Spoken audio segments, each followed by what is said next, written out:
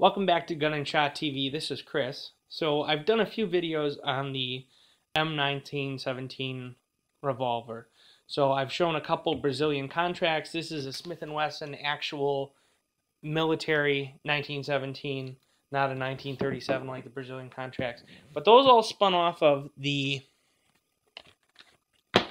Colt designed U.S. Army M1909. Now what this is, it's in 45, but it's not in 45 ACP. This was the original design, and it was the Colt update to essentially what was the Colt Frontier.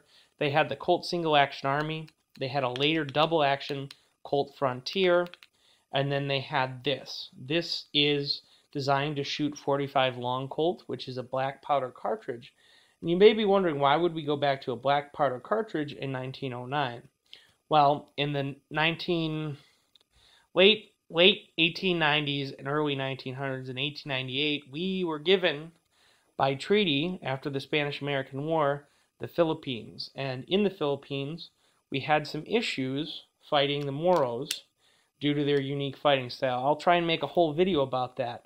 But what we found was our 38 revolvers that we had switched to in the 1890s were not cutting it. So the Army went back and found all those Frontier and Single Action Army guns in 45 long Colt and were reissuing them. And then they went to Colt and said, what can we get, a more modern revolver that shoots that 45 long Colt cartridge? So they came out with this design.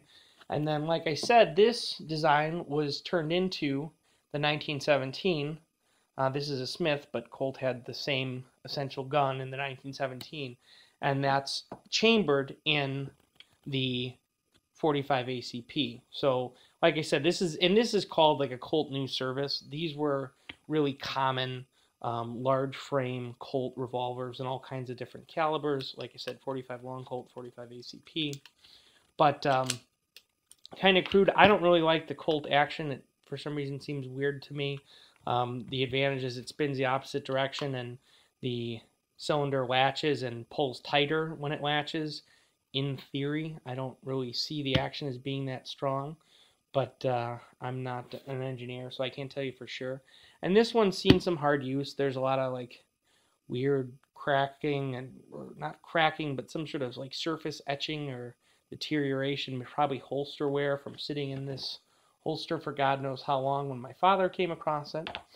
And obviously 45 long Colt is not the cheapest thing to shoot unless you reload, but it is a decent gun and a nice shooting gun. Kind of a heavy, long trigger pull compared to what we're used to with modern guns, but definitely a neat piece of military history, or a neat to say that you've got the gun that really kind of took over before the 1911. So, for Gun&ShotTV, this is Chris saying have a great day and thanks for watching.